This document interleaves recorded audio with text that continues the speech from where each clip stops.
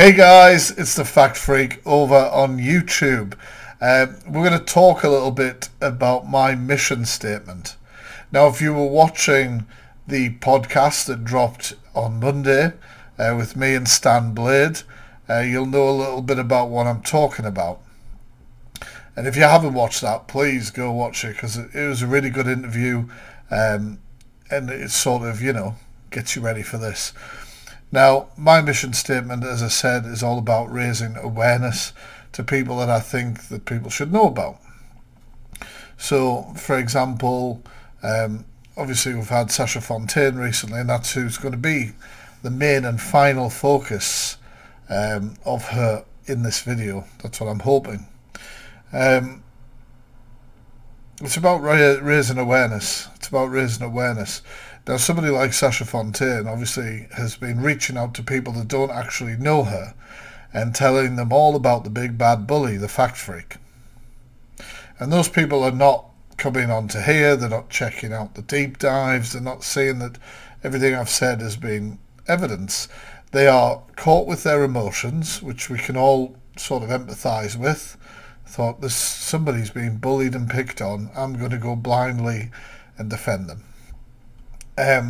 So, that happens. My report was mass reported. I've already shown evidence of that over on the Fact Freak Instagram. And currently it's under suspension, being reviewed. Now, I just want to show you guys what a successful deep dive outcome looks like. Let's go for it.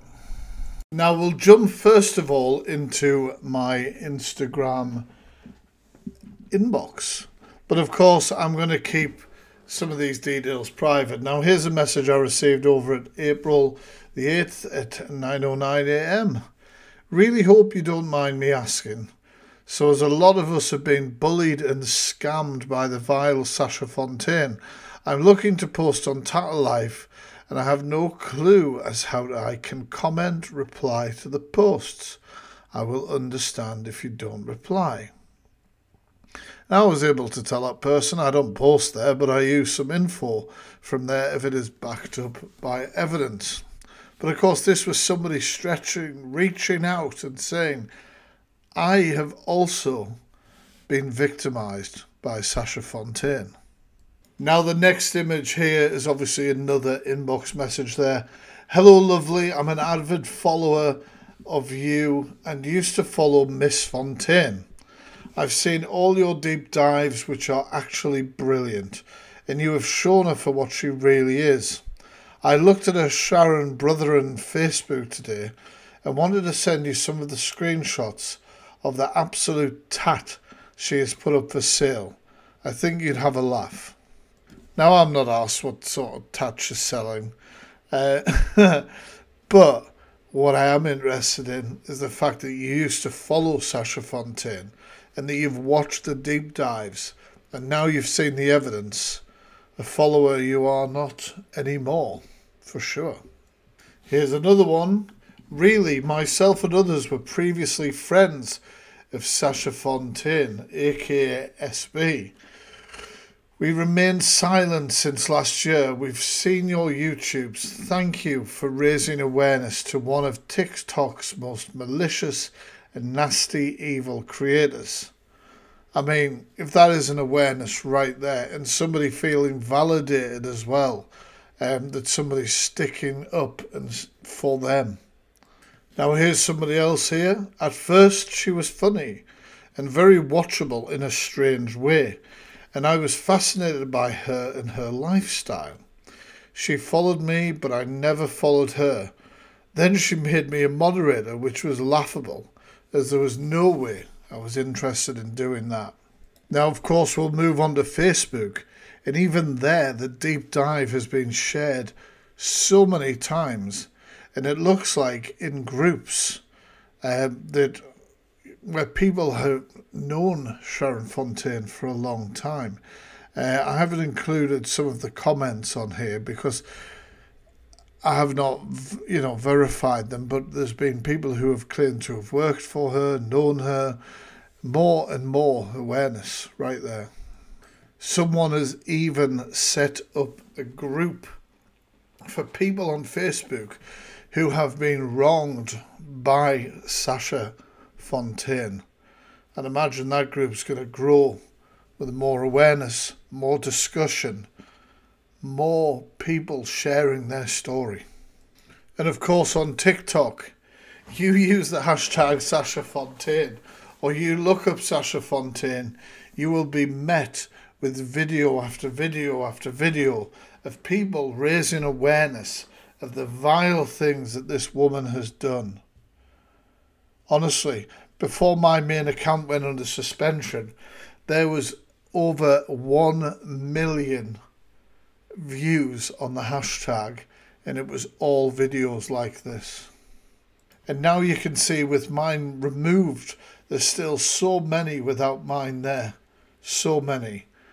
You can't deny that is awareness that wasn't there before. Now let's bring it over to here on YouTube. Now I'm highlighting some comments in YouTube sections on various videos that I've done on there. So the first one here, so thankful for you doing this.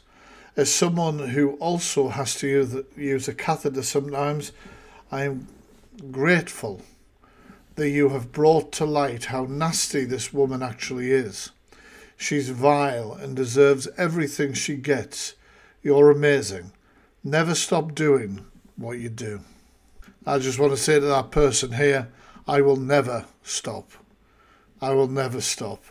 But once again, that brings so much joy to me, knowing that somebody, who is personally affected by the things Sasha said about the use of catheters and things like that, resonated with somebody. Like I say, it's just more awareness. I mean, look at those comments there. The fact that these comments have so many likes, so many people agreeing and seeing the comments, fantastic. The second one here, the top comment highlighted, thank the Lord you outed this individual. That poor lady has been left with life-changing issues due to cancer, and she mocked her and the seriousness of her condition. These imbeciles don't seem to realise the implications of spreading lies. Now I've got to say that was so eloquently and so well put. It is 100% why it is important to raise awareness in the way that these videos, I believe, have done. Now the second one there at the bottom, she is such a nasty woman. I've sat back and watched her and realised she loves drama and making it. I had to stop following her. The lies and how she trips herself up with the story she tells. To think I used to like her. I saw her through, thank goodness, a total bully and tells lies. I mean, what better awareness is that of one of her own followers who sat there and thought, this doesn't add up. Right, here's another comment. I used to follow her, then she started putting people down and started falling out with lots of people, so it made me feel she was maybe the problem. And I think that's what a lot of people have started to realise about Sasha Fontaine. Another one here. I used to feel sorry for her with all of the tattlers on her case, but wow, she really is a piece of work. Now that one's got to be a personal victory for everybody who uses tattle, as Sasha is constantly saying that those people lie about her. However, I've used a lot of evidence that was provided from tattlers, and even somebody on the outside here realises that actually, after seeing all of that, I know who the real problem is, and it ain't the tattlers. There's two on this one I want to concentrate on. Autumn Leaf said, I used to follow her because I felt sorry for her. But when she said about that lady who had cancer, it was beyond disgusting. The nail in the coffin was when she said what she said about you, without a shred of evidence. It could have put you and your kids in danger, and that is inexcusable. Bang out of order, Sharon. You need to make a public apology to both these people. I couldn't agree more. I think I'll be waiting a long time, however, for my apology, But I'm glad that the things that she has said, not just to myself but to others, have been raised and people are aware of that. Now the second one on this one says, I thought she was a decent, honest person, but I clearly now see her for what she is. This is the thing, you see, people cannot argue with facts. They cannot argue with facts. That's why I still have my job in it, Sasha. It's why I still don't have the police knocking. Because it's factual. Everything is factual in these videos. You can't argue with it. And neither can your blind supporters. Now here's the final one. I used to follow this person, but I found her bossy, rude liar. Always swearing, very rude. Insulted people who offered the hand of help. She bit my head off on a live, and I'm not on TikTok to get insulted. Watch her bully people. What is so sad is she doesn't know what she's doing. It's quite a horror show, and it's frightening. I could not agree more.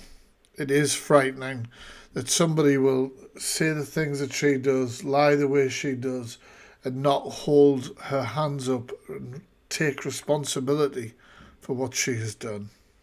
Anyway, guys, that should hopefully put this whole Sasha Fontaine crap to bed. This will hopefully be my final video on the lady, both title, but the lady Sasha Fontaine.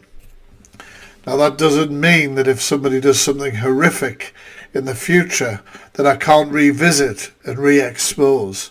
However, I do believe this has been mission successful. But what do you guys think? Tell me in the comments. Is it mission successful? Or have I failed? Peace.